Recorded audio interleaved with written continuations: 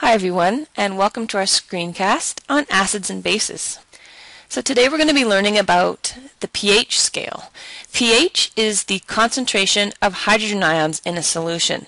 And if you've never seen this symbol before, you should know that when you see square brackets, like this, that means the concentration of whatever's inside the brackets. So if you have H plus, then the concentration of hydrogen ions in a solution. So pH is a measure of how many hydrogen ions are in a solution, and when you move from one number to the next, the change in the amount of hydrogen ions, or the concentration of hydrogen ions, is 10 times. So if you move from a pH 11 to a pH of 10, there are 10 times more hydrogen ions in the solution. Spaces down the pH scale from a pH of 9 to a pH of 7, you actually are increasing your pH by two numbers, but by doing that you're increasing the amount or concentration of hydrogen ions by 100 times. If you go down 3 spaces, say from a pH of 6 to a pH of 3, the amount of hydrogen ions will increase by 1,000 times. So the lower your pH, the more hydrogen ions you have in the solution, and that makes you acidic. The less hydrogen ions you have, all the way up to a pH of about 14,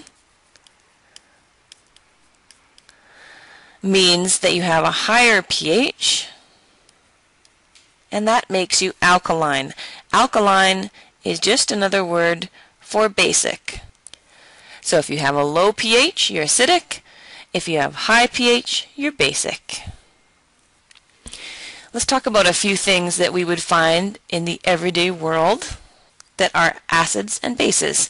So you probably know and remember that lemon juice or any citrus fruit has a low pH. Lemons are acidic.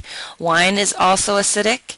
Rain is acidic because of all of the chemicals we put in our environment, at a pH of about 5.5. Human blood is actually slightly basic. It's over 7. So a pH of 7 is neutral. And if you're above 7, you're slightly basic. If you're well above 7, like bleach is, you're very basic. Anything that is slippery is usually basic. And anything that is sour is usually acidic.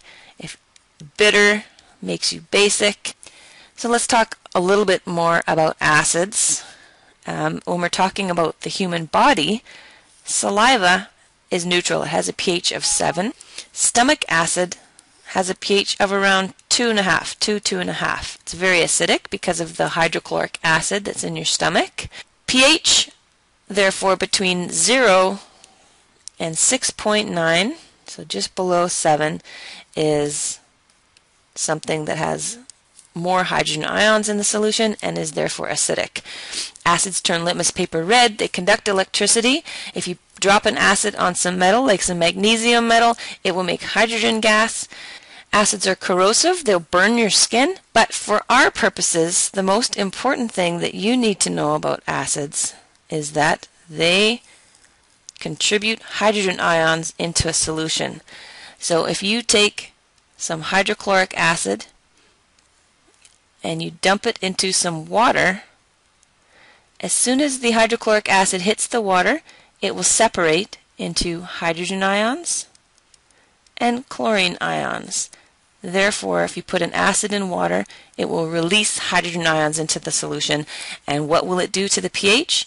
It will cause the pH to decrease, become more acidic. So here we have a chemical reaction showing you the same thing that I just explained. Hydrochloric acid, when it's put into a solution, will separate out into hydrogen ions and chlorine ions. It will dissociate. So let's talk about bases. Bases go from a pH of about 7.1 all the way to 14. The higher the pH, the more basic or alkaline you are. Things in the body that are slightly basic, human blood has a pH between 7 and 8. the juices in the intestines have a pH of about 8.5, and we'll talk more about the different pHs in the body when we talk about the digestive system. Bases, you should know, turn litmus paper blue. They conduct electricity just like acids do. I said earlier that usually anything that's slippery is a base. Bases are caustic, which mean they'll eat right through your skin. But again, the most important thing that you need to remember about bases is, for this course, bases release hydroxide ions into a solution. So if I took a common base like NaOH, sodium hydroxide, and I dropped it into water, as soon as it hit the water, it would separate just like the acid would. It'll dissociate into sodium, which is a metal, and hydroxide. Anytime you see hydroxide, you relate that to being a base. The hydroxide will increase the pH and make the solution more basic. What a base does, if you were defining a base, it removes hydrogen ions from the solution. And that's because the OHs that are released from the base when it hits the solution will grab onto any hydrogen ions that are in the solution. And when the two of them join up, they make water. 2 hydrogens, 1 oxygen. So when you're defining a base, bases take hydrogen ions. Because they're removing hydrogen ions out of the solution, there's less hydrogen ions in the solution, which means the pH will increase. So if you had to look at that with a chemical equation, here's our NaOH. The NaOH will separate into sodium and hydroxide, and then the hydroxide will grab any hydrogens in the solution and turn them into water. So why do living things need to maintain a certain pH?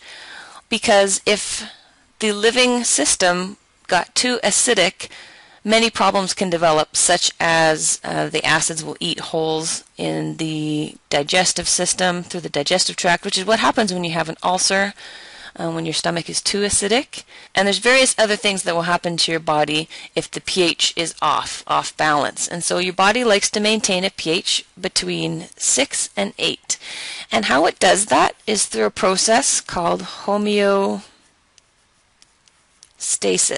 Now, homeostasis actually means to stay the same.